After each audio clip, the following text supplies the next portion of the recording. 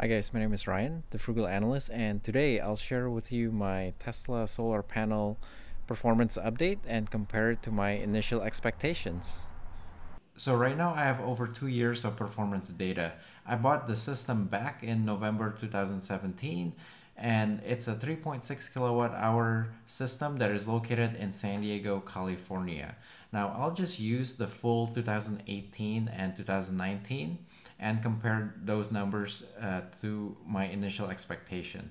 When I first bought the system, they were estimating that my first year would be around 5,500 kilowatt hour, and usually there's a reduction in performance of around 1/3 to 0.5% per year every single year. So far in 2018, I received a total of over 6,000 kilowatt hour. So that's above expectation. And in 2019, I received over 5,800 kilowatt hour. Still above expectation, but it did decrease -4% year over year.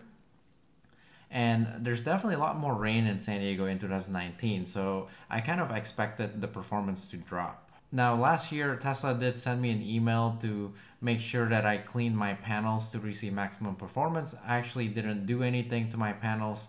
I feel like if you clean your solar panels, the labor cost is just too expensive for the added performance that you can get.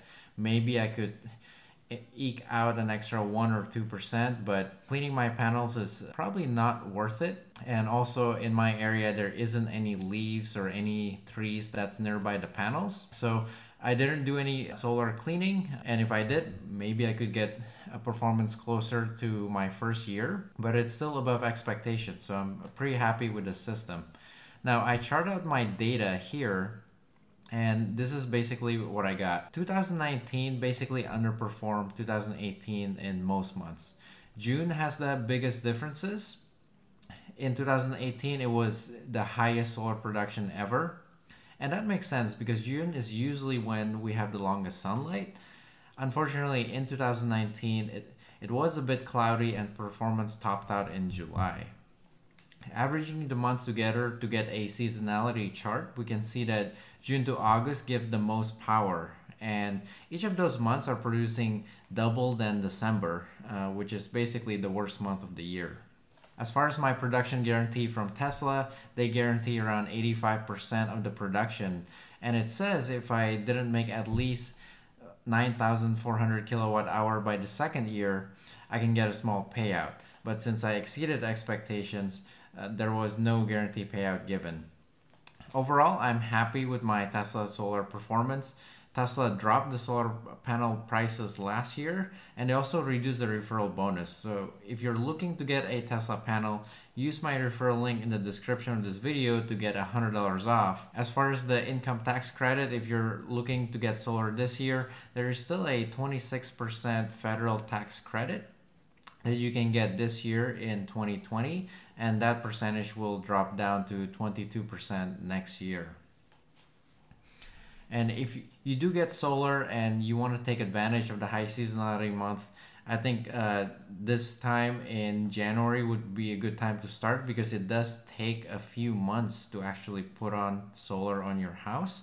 So if you really want to get the June, July, and August peak months, you probably want to get your process started February at the latest. So that's it for my performance. If you already own a solar panel, I recommend every year to check your inverter to make sure that all of your panels are working. For my inverter, I have to click this button on the bottom of the inverter and go through the screen to make sure that all of my 11 panels are working.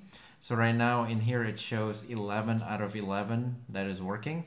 I had a friend whose panel didn't all show up, so I think he was missing one panel and it was giving him less production. So make sure you check to make sure that your panels are all working.